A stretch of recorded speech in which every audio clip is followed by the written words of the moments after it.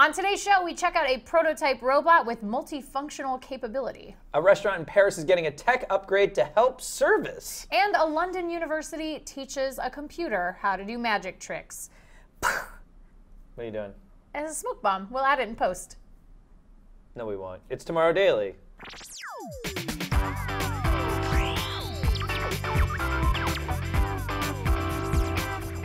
Greetings, citizens of the internet. Welcome to Tomorrow Daily, the best geek talk show in the known universe. I'm your host, Ashley Skella. Joining me as always, professional sky puncturer once again, Kill Anonymous. It's an illusion, Michael. It's an illusion.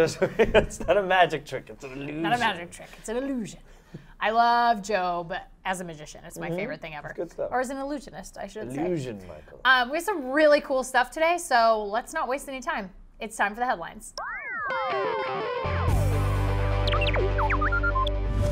Okay, so I saw this robot and I got very excited because, you know, usually you see a robot and you're like, this robot maybe only does one thing, and how often would I need it to do this one thing?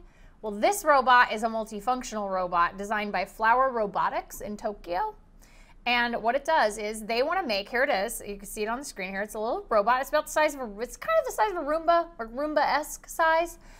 They want to make a robot that can do a bunch of different stuff in your house. Look at it go. Depending on what's attached to the top.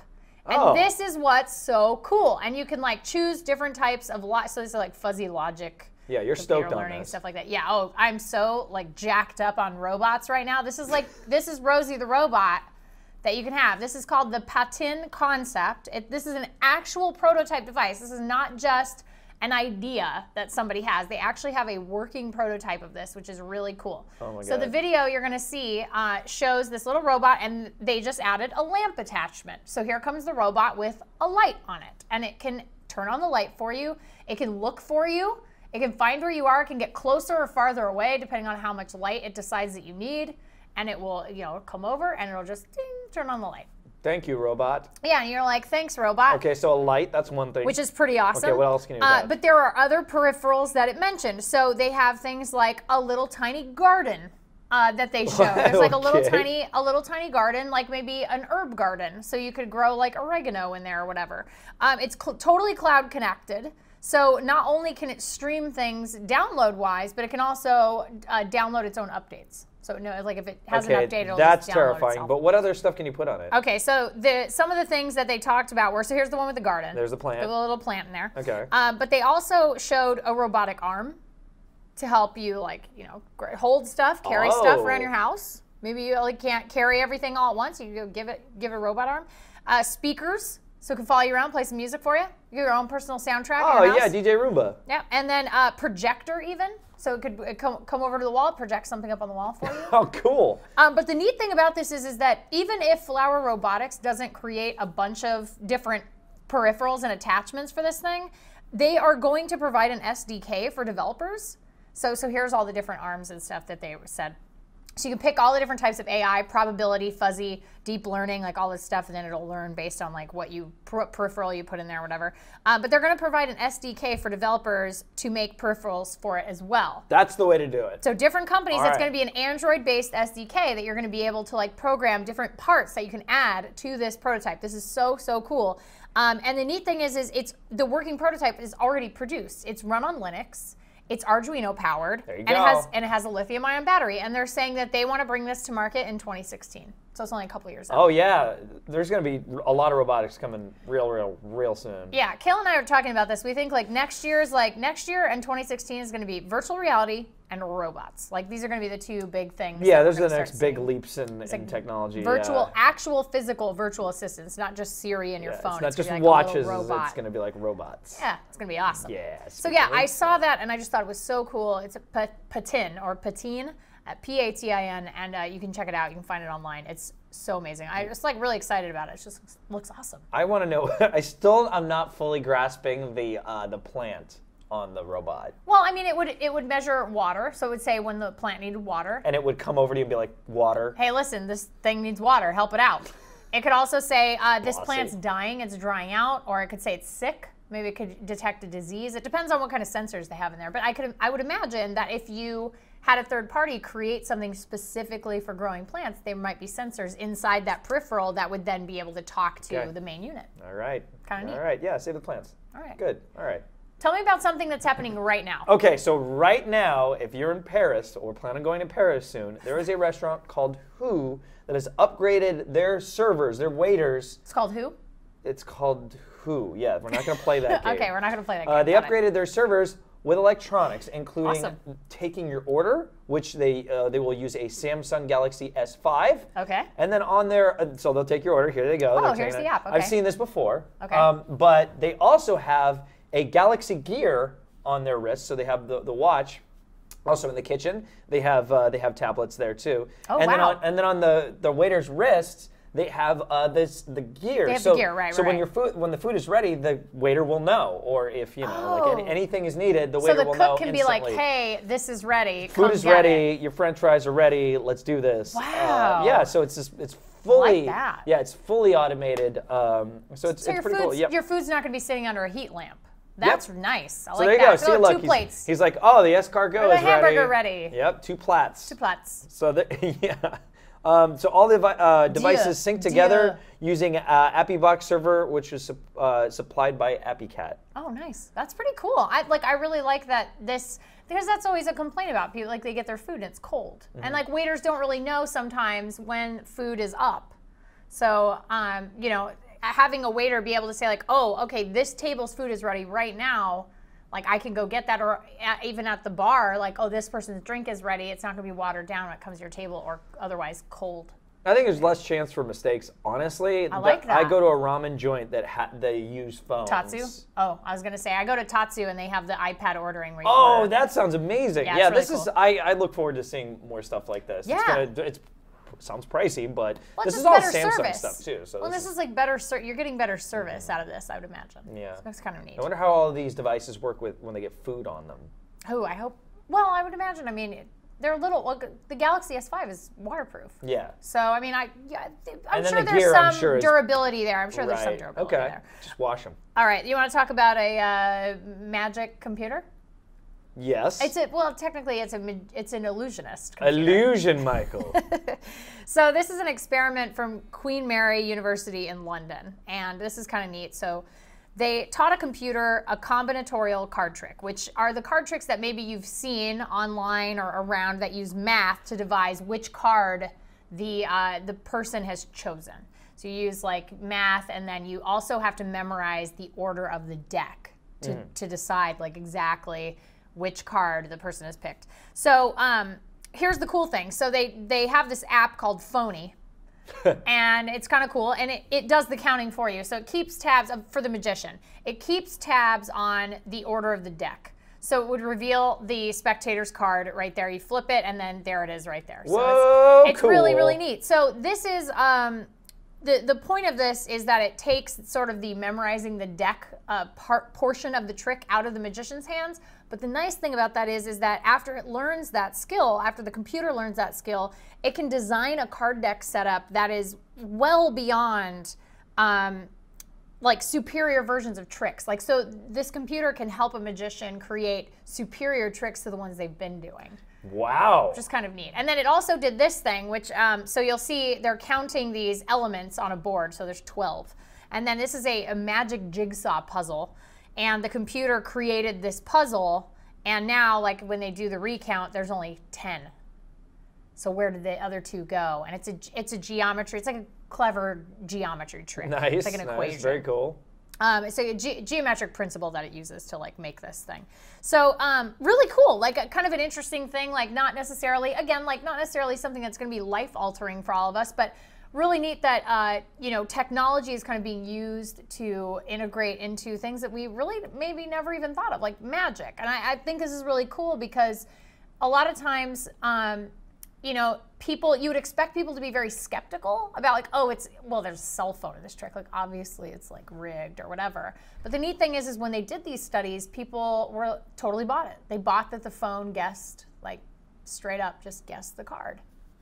which is kind of neat. Yeah, that's pretty cool. Like they were very accepting. Can I get that on my phone or what? I don't know. I don't know if it's in the App Store, but it's called Phony. Phoney.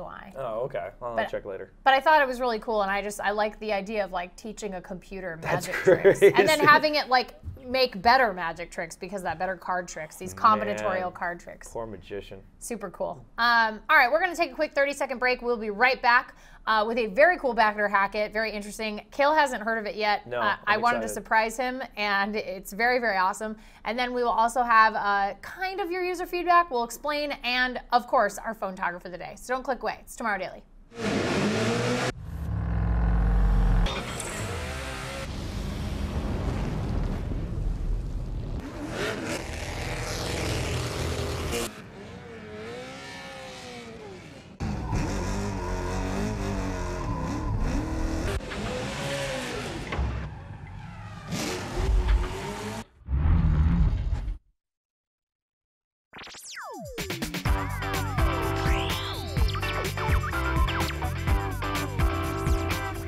All right, we are back. Welcome back, everybody. We have a very interesting Back It or Hack It. I'm not going to waste any time, just like the headline, so let's get into Back It or Hack It.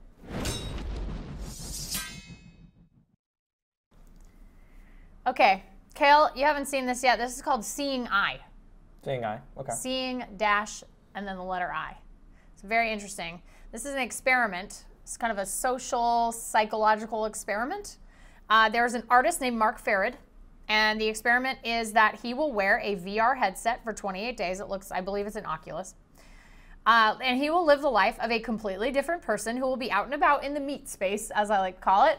So he will be, this other person who is actually called the other, will be out and about, and this guy, Mark, will be in a little tiny room for 28 days, living this person's life. Oh, cool. Via VR.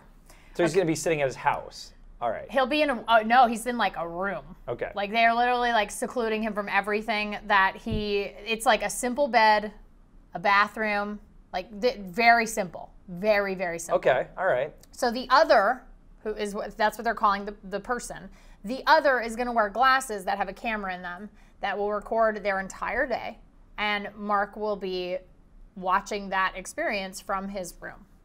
He can only go to the bathroom and shower when the other does. So he can't just go whenever. He has to go when the other goes. What about eating too? I'm sure. He has to eat what the other eats and drink what the other drinks. I don't know. Okay. Exact same food. Nobody will interact with him at all for 28 days, with the exception of a psychologist with, he's got some neuroscience training as well. So he actually won't be in the room. He'll be available via headset for 1 hour out of 24 a day. Wow. I believe the way that it was made to sound on the Kickstarter, people will be able to spectate him like viewing this. So people will be able to watch him at any given time, like maybe on like a live webcam stream or something like that in the room, but I'm not sure. The question is, that the thing that they're trying to figure out here is sort of the experiment, is that will Mark lose his sense of self if he is living the life of someone else, even if it's virtually? Cool. It's really weird. Wow. So here's the even cooler thing. They're actually taking applications for the other right now. So if you want to be the other, you can apply to be the other, which is the person that Mark is going to experience his life through.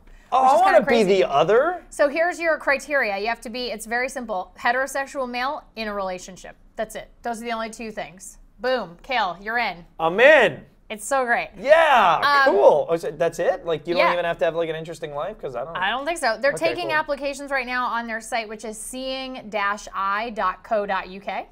So if you want to go check that out, it might be that you have to be based in London, but then again, I'm not sure, because if you're just recording, Then it'll be a delay, though. It could be anywhere. And I'll be up at a different time than he will be. here's the thing though, he's going to have to watch it regardless, because Yeah. they're going to have to bring him the food that you were eating. Yeah. So maybe it's that you have to be London based, or it's probably easier for the team Yeah. if you're London based, but They're they're going going to eat a lot of pizza. Yeah, they're gonna make this a documentary, and they're gonna do this experiment, and then they're gonna compile everything together into a documentary. Oh man, I want to do this. So they're only doing it once, though. I mean, like. Yeah. So well, I mean, experiment you should do like multiple times. yes and no. So they're gonna do this experiment, and then if you back at like it's pounds, it's pound sterling. So if you want to back, it's in UK money, not US dollars. So if you want to back it, it starts at like £2. Like it's £2 to get like a thank you or whatever, or just our gratitude or whatever. And then it goes all the way up to £5,000, which is that they will do this experiment with you. So it's like if you want to be the Mark guy, then they have like really high. If you have stuff. 28 days to waste. Yeah, I mean it's like if you're an artist who has 28 days of time, but it's really cool. They actually want so all the way through. There's all kinds of different like tier rewards or whatever, like set visits, and there are things like first watch privileges, credit in the documentary, like all this stuff. But they want £150,000 for this, so it's quite a bit of money. But they have a month left to go. Okay. So they still have time they haven't to go. Started. They just started their Kickstarter. It's got like 30 days left. Okay. So it's, but really interesting. Like Yeah. I would have never thought about this as an experiment, but I'm sure a lot of psychologists and people who are interested in sort of the science of virtual reality and what it does to the human brain, like I'm sure this is a very interesting thing for them. Yeah, that is a long time. If with no human contact, he will not be touched. He will not be spoken to, unless it's through that headset with his psychologist. He will just nothing, like nothing. I got a lot of thinking to do about this, but I think, I mean, if you do things like play video games, like you get something out of that. But if you're just watching it, it's your free will. You're choosing to like veg out for 28 days and play. Right, and you're getting like some sort of like high off of actually Right. playing it and doing all the actions. But if you're you're just not. watching it, and then also, what if I go see like a ton of movies? Yeah, you see Like this guy's gonna get to see Interstellar for free. I doubt he's going to be let into a movie theater with glasses. Well, and that was the other thing. It was like the other has to be okay with this guy knowing all your internet passwords. Yeah. Because you're going to be typing all your stuff. And then also... Well, not if I don't look at the keyboard. And then also the other has to be okay with if he has relations with his girlfriend or his wife or whoever he's seeing, whoever he's in a relationship with, he has to be okay with Mark watching that. Like because I'm out. You have to have these glasses on all the time until you go to sleep. Like that's it. So it's very fascinating. Cool that, yeah. And like there was a thing where I think they were saying if he's like running, then Mark has to run. Like he's got to jog. Like he has to keep his pace up and stuff. stuff. You get Mark to lose weight. Maybe, I don't know. But this it's a really is really interesting cool. thing. Yeah, I'd like to know all of the details. Is that on the video? Super fascinating. Yeah. Well, they have like Kickstarter video, and then if you go to their site, they have like a behind the scenes video, and they've got some information there. And then there's like a couple different places you can get info. But Seeing-I is like if you Google that, you should be able to find. Who's putting it on? It's like a group of artists, okay. And like people who are interested in this sort of like science, sort of social science, psychology experiment. I want to see it. I'll Very back it. fascinating. I'll back it. Yeah, I'm in for $2. I'll give him like £2. That's fine. Let's whatever. see what happens. Yeah. But yeah, I mean, it just seems really interesting and weird. Okay, so this is the point in the show where we would normally hit user feedback. Unfortunately, I am actually hosting the Meffy Awards this evening. So we recorded this episode really, really early. And when we recorded it, we actually didn't have any responses just quite yet. Oh. So we're going to bring your TD Movie Life tweet. So we're giving you an extra day, basically. We're giving you an extra day to send us your TD Movie Life tweets as hashtag of the day, where you're going to tell us what movie or movies, you said you gave them 2. Yeah. Gave them 2. What movies you would want to watch, watch unlimited. Yeah. Unlimited lifetime pass to watch these 2 movies. You could go to a theater anytime you want and say, hey, load them up. And I said Jurassic Park and The Room, and you said? I said Die Hard and Memento. Oh, yeah. Good choices. It's weird choices, but good. Yeah, good weird, choices, but good. yeah. I think it's like literally my life creed. It's weird, but good. Weird, but good. Weird, but good in a weird question way. Mark. Yeah. It's weird. Okay. So yeah, you got some more time. But we do have, of course, our photographer of the day.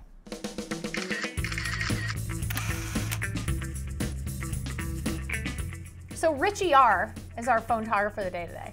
And Richie R writes to us and he says, photo taken with the iPhone 5S, Jupiter, Florida, on the Loxahatchee River. And there's a story to this, which is kind of cool. Oh, good. I like that. This is a photo from the best first date I've ever had. Oh, a first date. 6-hour kayaking trip from Riverbend Park to Jonathan Dickinson Park with a picnic break at Trapper Nelson's old camp. It was during our first cold front here in Florida, not a single cloud in the sky. We both love the outdoors, and I knew this would be perfect for us to do together. Lots of wildlife to be seen, from gators to manatees. Kale, great to see you found a new niche on YouTube. Keep up the great work, you two. Watching your show every day. So he's a YouTuber. That's awesome. That's cool. I want to know if he's still with this first. I know. And see, okay, that was the, thank you. That was the first question I had when I read this email. I'm like, are they still together? Yes or no? Yes or no? Like, what do you think? What's I his say name? yes. His name's Richie. Richie R. Maybe he's Richie Rich. Oh my God, what is Richie Rich? Richie's my new favorite viewer of the show. So new favorite photographer? New favorite viewer. Favorite of all time. I love it. If you guys want to submit your photography, if you want to submit a hashtag of the day suggestion, or if you have a story idea, you can email us tomorrow@cnet.com. If you hate email, that's cool. We're on social media. We're Tomorrow Daily on Twitter, Instagram, Facebook, all the usual suspects. And of course, we are over on Google Plus at Tomorrow Daily TV. And if you're Richie R or someone like him that uses YouTube, Richie R. Don't forget to subscribe on YouTube. And if you're a listener on iTunes, don't forget to give us a good rating there and follow us there. Yeah, rate and review us. Yeah, it'd be so nice. Rate and review. And we would love that. And if you're not Richie R, make sure to take someone on a date. 6 hour kayaking. That's a really good idea, though. That's legit. It's really sweet. And Richie you learn R, a lot about the person. If you thought of that idea, I mean, good. It's a really good idea. You're a good dater. Yeah, that's you a really shouldn't good ever date. get in a relationship. You should just continually date people. Yeah, because you're full of good ideas. Yeah, just date everyone. Richie Rich is a real catch. That's all I'm saying. I'm assuming your name's Richie Rich. It's Richie R. I mean, it's really close. Why not? Yeah. Yeah, no, he's a real catch. All right, well, we'll be back tomorrow. We'll be back with a whole new slate of awesome, weird technology and geek pop culture stories. But until then, be good humans, guys, and we'll see you next time. Bye.